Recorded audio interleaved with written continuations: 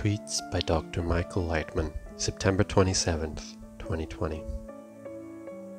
If we grow up, nature won't have to punish us.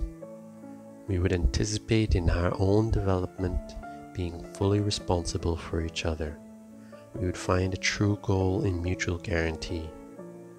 The essence of man is not to be free from nature, but to consciously align with it.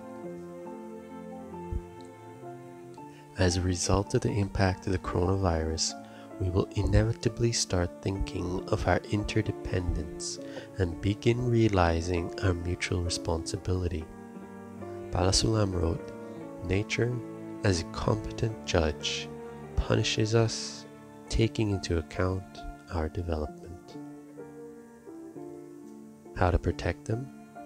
The virus reminds us that we're completely dependent.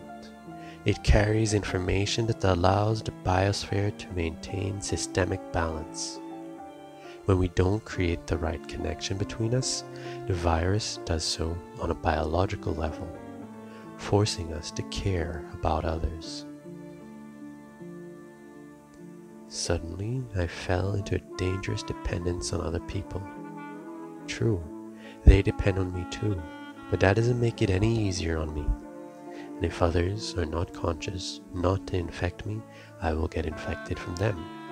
It's almost impossible to protect oneself from it, and all my loved ones are also in danger.